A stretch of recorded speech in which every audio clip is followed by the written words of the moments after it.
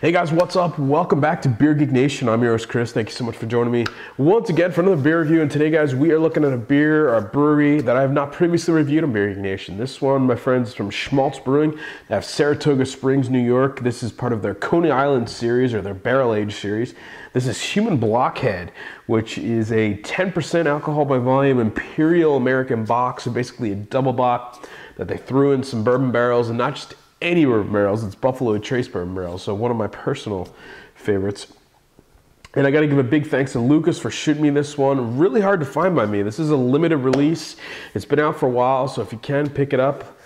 So without further ado, let me get into glass, let you guys know how it smells, tastes, and give me the verdict on Shmaltz Brewing's Human Blockhead.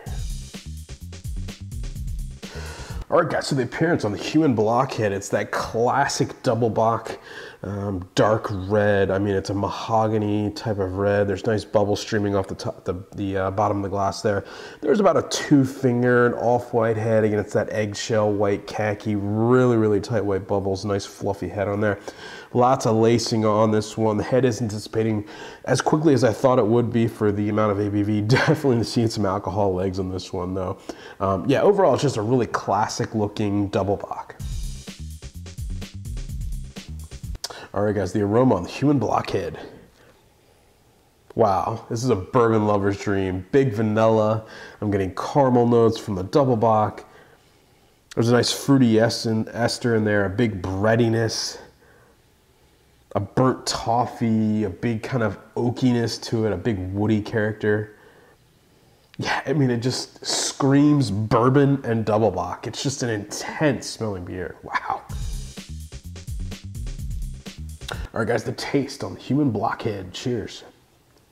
Oh my goodness. Wow. That is impressive. Right at the front of the tongue, it's I mean, it doesn't ease into it at all. It's a massive assault of bourbon characters. Big vanilla. You're getting a spiciness, you're getting the alcohol burn. Middle of the mouth is where the double bock really starts to take over. You get the big caramel notes, the toffee notes, the burnt kind of sugary notes. Big double bock lager characteristics, the fruity esters, the breadiness. There's a slight roasted quality to it. Blends really nice with the overall kind of big bourbon, vanilla, oakiness at the front of the tongue. By the middle of the tongue, it starts to blend. Back of the mouth, I'm starting to get more of kind of the overall feel of the actual beer. Vanilla, a woodiness, that oakiness coming through. Almost a slight smokiness in there, big sugary notes. It's a sweet finish, aftertaste, definitely more bourbon. Vanilla characters, that oakiness coming through, again with the caramel and the toffee.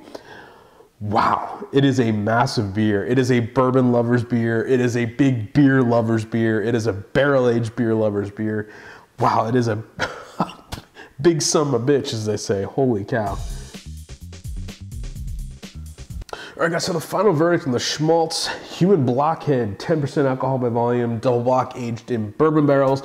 Guys, I have got to give this one an A. This is by far one of the best bourbon forward beers I've ever had. It's a monster of a beer. It's not balanced at all. It's extreme. It's over the top. And I think it's really something you guys should try. It's an awesome beer. And I think it flies under a lot of people's radars because I know it flew under mine until I tried it. And wow, I am so glad I did.